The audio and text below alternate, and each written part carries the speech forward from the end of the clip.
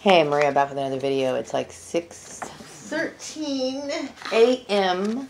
Tuesday morning, I believe July 11th, or maybe it's the 10th. Anyway, I'm not even paying attention. So yeah, I woke up this morning in a really bad mood, just angry. There's a lot of things I have been thinking about in the last few days.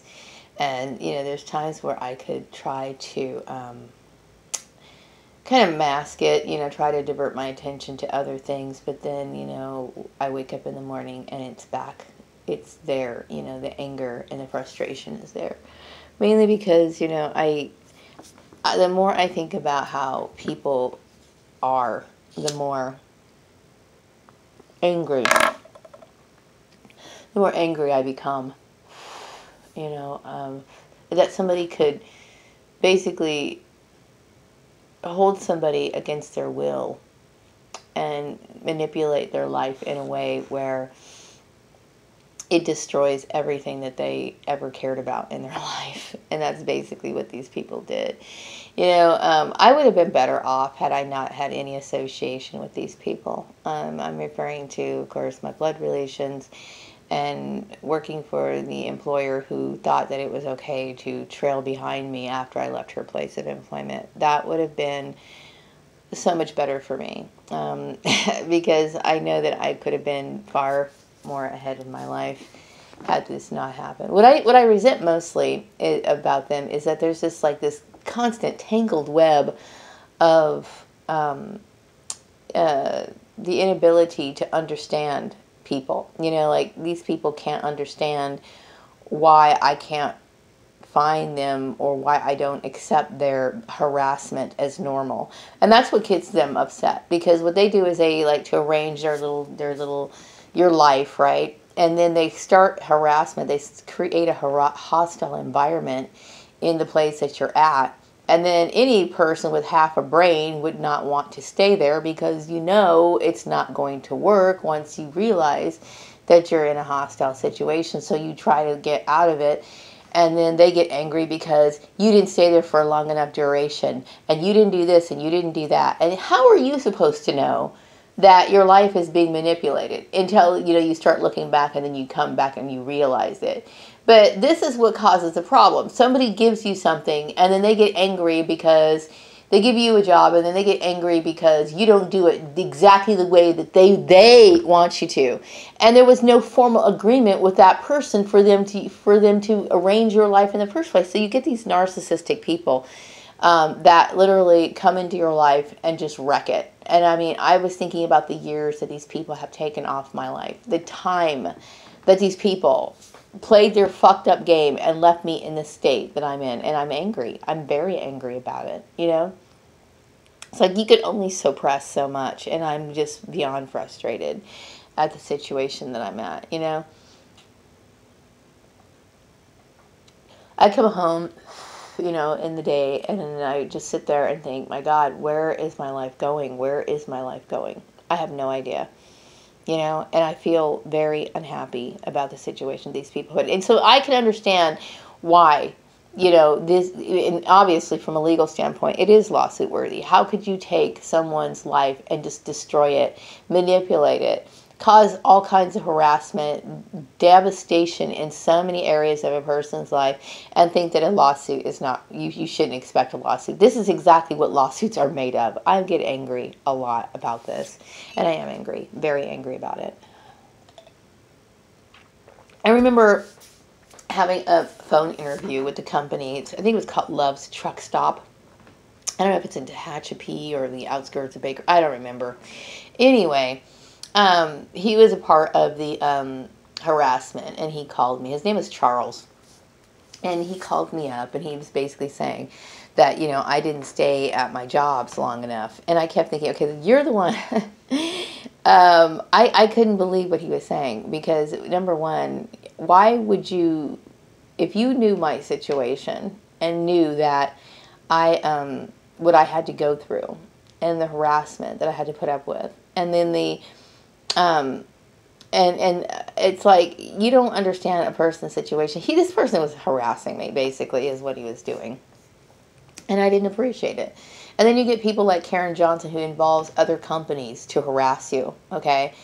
And basically, like, for example, some of the agencies and all these other companies that she worked through, they're deserving of a lawsuit too. It's like, how is it that one person could come up with a stupid idea that could destroy the reputation of several companies, and they can't point the finger at Karen Johnson, even though Karen Johnson is to blame.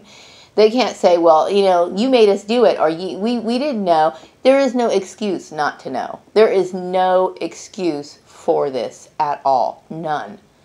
I will not accept any excuse, especially from people who consider themselves to be like the upper, echelons of society, and these snobby people who, have like these have gone to these prestigious universities and claim to know so much. I refuse to accept any excuse like, well, we didn't know, or we can't take responsibility for it. That's bullshit.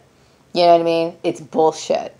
I'm very angry, and there's days where I feel okay, and there's days where it just reaches boiling point, because I don't know what to make or how to make sense of it all anymore. I don't.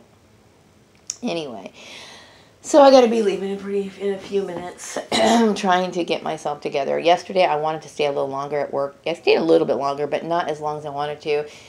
I'm wanting to work on this thing, and all of a sudden, I was sitting there at work, and I just got really, like, hot. And I kept thinking, am I going to throw up? Am I going to throw up?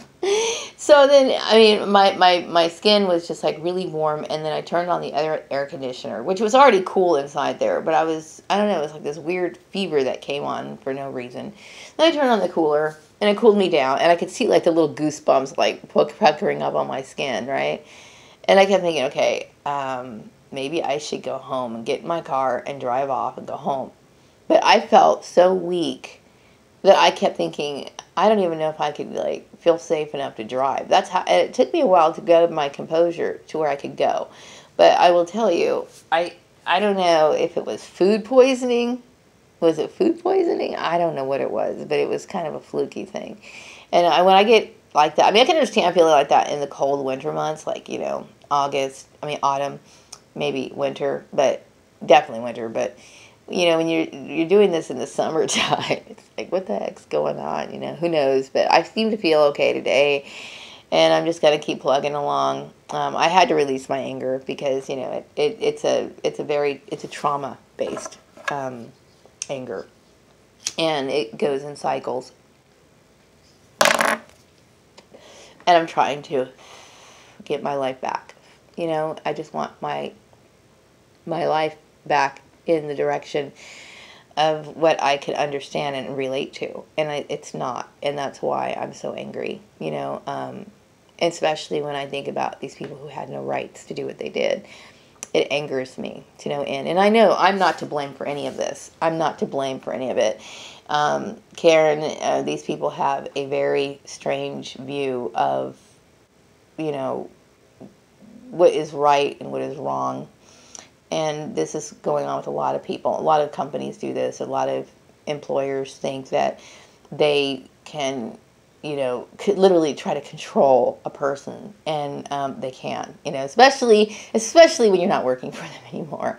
And so this is one of these things people need to be aware of. And I've talked about this before, but it's like that kind of control and that kind of life and living under that sort of program, the system, is very devastating, and I'm, like I said, I just want people to understand and know, that they have limits, and people should set boundaries, and it should already be set, and there's no excuse. There is no excuse. I don't care what the excuse is. Even if you didn't go to if you don't have a master's degree or whatever, even if you don't have one of those, if you're in that position, you should have had some formal training, and you do, okay? You should have had that. And if you don't belong in that position. You don't. There is no excuse for it, period. And I will never, ever accept any excuse, period. I won't. I cannot accept that. So anyway, I'm going to wrap up this video. And I think I've been talking long enough. But just long enough to release my feelings. My frustration is very deep, okay? It's very deep. And it's very upsetting to me. You know, I mean, I can't tell you how upsetting it is.